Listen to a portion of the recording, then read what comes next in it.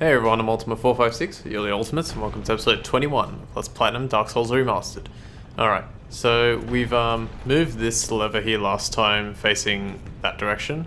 We're going to keep it there just for a bit so we can get the boulder to fall out of this area here, which just kind of sends it down there to nowhere. And that'll give us an opportunity to just explore this area a little bit. Okay, so I think there's an enemy here. Just walk off right about here-ish. Oop. Okay, cool, I got it. Do a plunging attack, then kill him. Okay, so there's a few items here. Large soul of a proud knight. And... oh, this is a way to get kind of closer to the ground, but we don't need to use that. We can actually jump from a bit higher up. We'll take a bit of damage, but it's not a big deal. I'm pretty sure this is not an invisible wall. Yep. Okay, so let's do this section next. We're gonna grab this, which is the Black Sorcerer gear, along with the sorcery known as Hush, which is... masks all noises of caster. Okay, so it's more of a PvP thing, so that you can't hear your enemy. So open that gate from that side. Come here. This is the middle path that leads down, so the rolling boulder's up there, and it should be knocked. Yeah, it's going to be knocked the same way at the moment, I believe. Yep. I'm going to go through here. There's another little gate thing down here. Now, this is interesting. So up here, or up the top above us, there's like a spike pit, or like a spiked ceiling. Let me just heal real quick. So what we're going to do is going to wait until this goes up. You can see there's blood there. Damages you. And then we're going to go down. Oh, this might kill me. Okay, that's fine. Probably don't do what I did there, actually. You know what? I'm going to go about it the normal way so you know exactly what to do. I was trying to remember the area, and I know it for the most part, but I wanted to try and do it all in one go, but I think you do have to backtrack a little bit. There might be a way, but let's just play it a bit safer. We should get to the bonfire anyway very soon, so it's not really a big deal. Or to a bonfire, I should say. Alright, so let's go... yeah, we're gonna go back up. Hopefully no boulder. Actually, let's go down. Well, geez, so hard to choose. Oh, what was... is that the boulder? Let me just make sure. Yep, okay, we're fine. Because we need the boulder to actually go the way that we were going. So let's push it this way. That'll cause it to go this way. Then we can run down. Just kind of chase after it. Keep going, keep going, keep going, keep going. There's another one coming, so be quick about it. And we made it. Alright, now here's the thing. When you get here, the boulder reaches this point and then kind of just drops down into this hole. And once enough of these boulders drop, it starts to fill up. There we go, you can see another one. Should be another one or two, I think. There's another one. That one. Now when we get one more, it'll be all full. And then after one more boulder rolls down, hang on a sec, it's going to break this wall right here. And it'll give us access to a fairly important item in the game. Fairly important ring. Boom. Break through. And all you have to do is pick up the Covetous Gold Serpent Ring. Very similar, if not exactly the same as that particular ring in other games. Let's get rid of the steel protection one and we'll use it.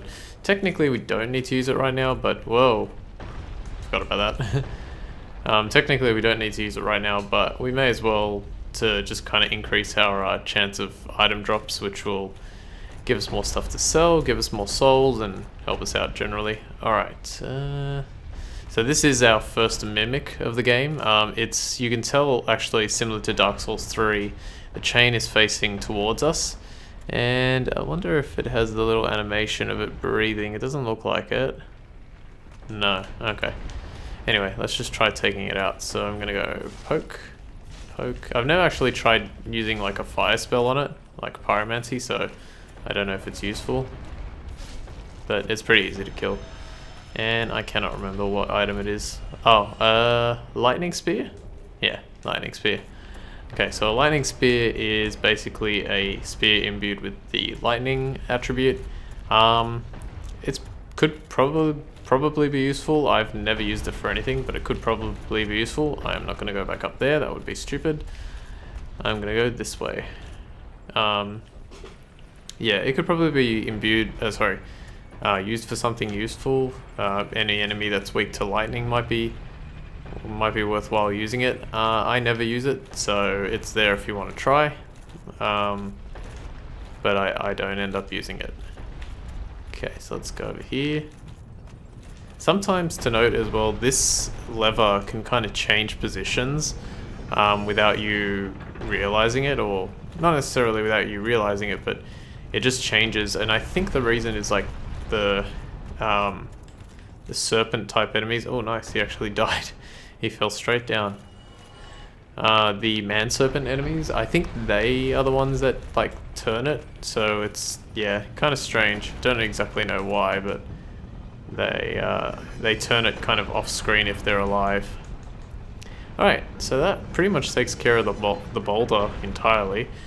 Make sure you turn it and face it down this way at least once to break through the wall that the man serpent was leaning on, because we need to go there eventually. So now we're going to go here, press the switch, watch out for the trap.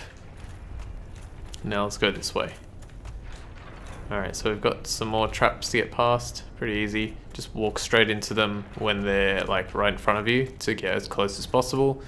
And then, damn, missed. Walk as close as possible to get near it, and then once you're up close, just hold the sprint button and you should make it every time.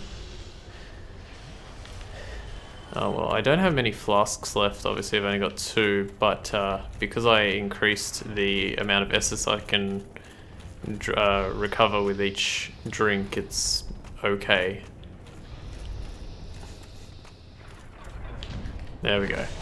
So that one that I parried, the reason it's quite difficult to parry that one is because he has, whoa, where'd you come from? Almost got bled there. Hey. Yeah, it's quite challenging to parry that one because he has different like sort of wind-ups. Sometimes it's relatively quick, sometimes it's relatively slow. So, and it's close to impossible to tell which one he's gonna do. Probably not impossible, but it's close. So I kind of just try and guess. Oh, well, I have an educated guess. For this similar thing, instead of running all the way to it, there's 2 traps here. Oops. Don't know how I blocked that one. Oh, did they reactivate? That one does apparently. Anyway, to pass that one, instead of running towards like the first trap, getting as close as possible, and then just whee. Nice, he's dead. Getting as close as possible and then sprinting. Try and time it so that you're sprinting already when the thing is up. Or when it's just left the bit where you could push into it, and then you should make it. Let me just test this again. Oh, okay. And then that one activates. Oh, I never knew that. I never knew that those activated like each other essentially. Alright, now we're outside, and what we're going to do is we're going to quickly run over to the bonfire. There's an enemy over there. He's the one that's dropping boulders down into, yeah, okay, so there's one over there and he throws these large boulders that set things on fire, and that guy is the one that's dropping boulders down to try and hit us from inside. So we're going to drop down here, light this bonfire. As much as I want to kindle it, I'm not going to. 5 should be sufficient. 5 Estus flasks should be sufficient to get me through the rest of this area. We're going to have to probably use a bonfire a few times, but should be enough. That's where we came from, so everything's good. Alright, now we're going to go out here, and we're going to try and just explore this area. And actually, you know what? Well, yeah, let's explore this area, because I don't think there's any area where the where that big guy can use the fire boulder on us. If there is, then we'll just avoid it narrowly. Alright, Titanite Shard. How many have I got? 4. Okay, not too bad. Okay, so let's go over here. Fight another one of these guys. These guys are more easily taken out by poking them. Two-handed halberd attacks. Oh, and then drop a large Titanite Shard. There's another chest here, but this one you can see the just a little bit. It's hard to tell, but the chain is facing backwards. It's another ring, I believe. Flame Stoveplate Ring. Okay, so same as the other games, it provides you with a little boost to fire protection, which is good. Alright, there is an item over there, and we can get it. But I think I might actually leave this one for now, just simply because the big giant who's going to be throwing boulders. Let's have a look where he throws. Okay, that's good. Grab a large soul of a brave warrior. Wherever there's like blackened scorch marks, that's where he's going to be throwing. Let me see if I can get past him this time. Nope. That's alright. Oh, didn't realize it would do that much damage. Okay, that's fine, run. Alright, there we go.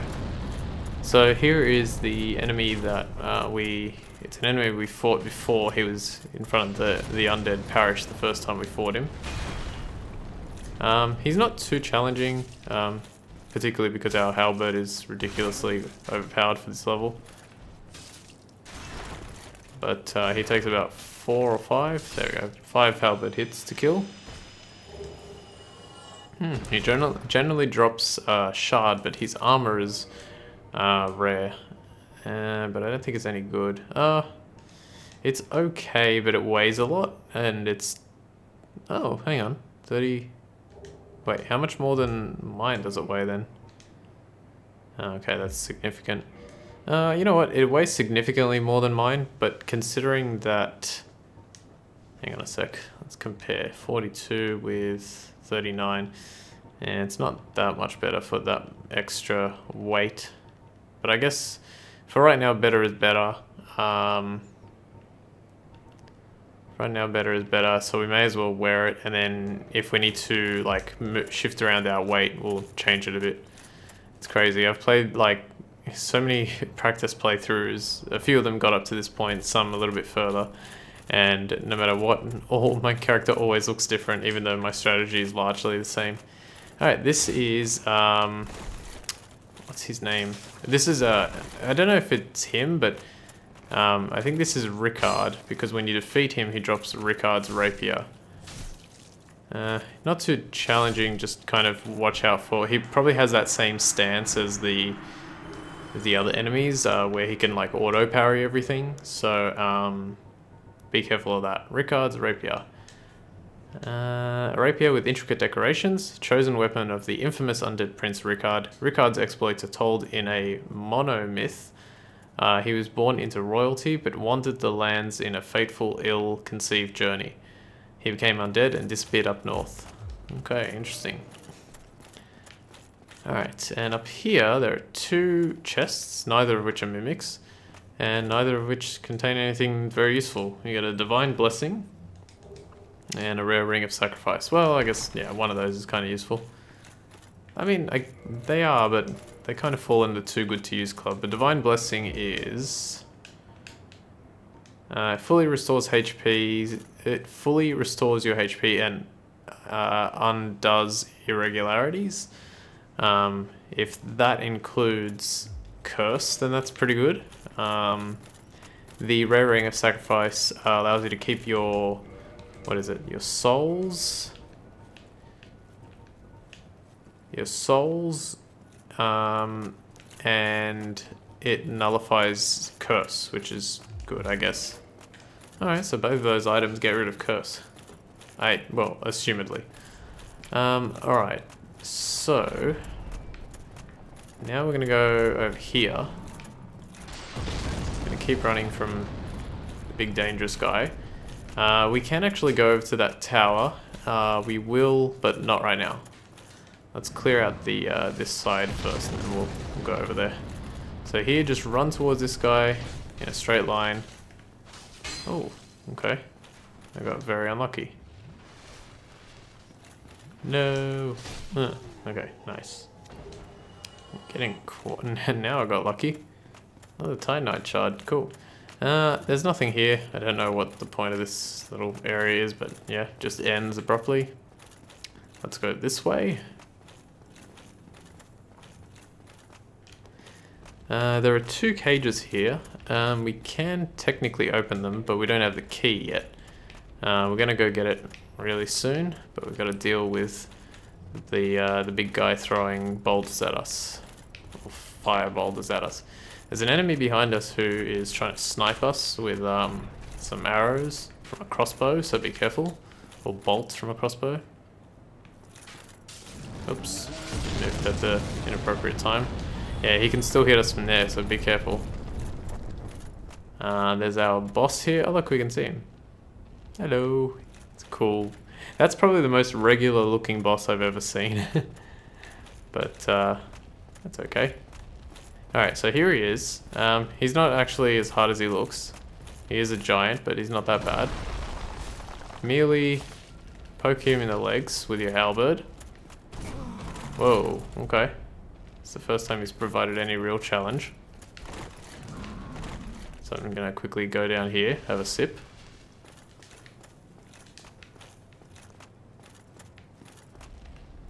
Poke. 1, 2.